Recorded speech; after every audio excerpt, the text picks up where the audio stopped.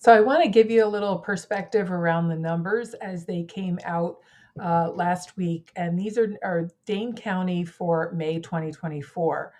And you're just seeing raw stats, not necessarily year over year or year to date. So I want to give you a little perspective around that.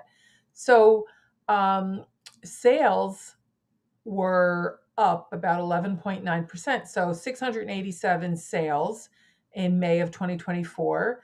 And that is up 11% or so from the year before at the same time. Okay. And then months of inventory, well, 3.5 months of inventory seems like a lot.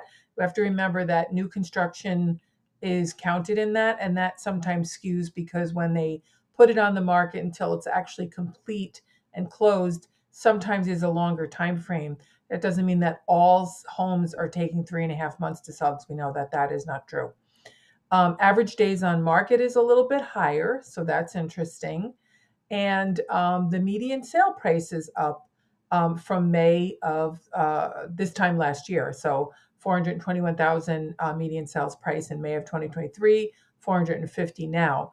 But one thing is not on this sheet is a comparison to Q1 sales as it compared to last year, and sales are actually down. And so why down? Because again, that lack of inventory. And I'm going to tell you what I'm seeing out there is that buyers are a little more discerning. Buyers are a little more cautious. They are settled into the 6 to 7% interest rate, and they have to calculate that into how much over they are willing to go, or the condition of a home and what it might need because of funds they have on hand. So it's a very interesting time. We are seeing a little shift in the market. It's always very neighborhood specific, zip code specific, county specific. So if you want more context around that, reach out to me directly. I'd be happy to kind of run a more specific report.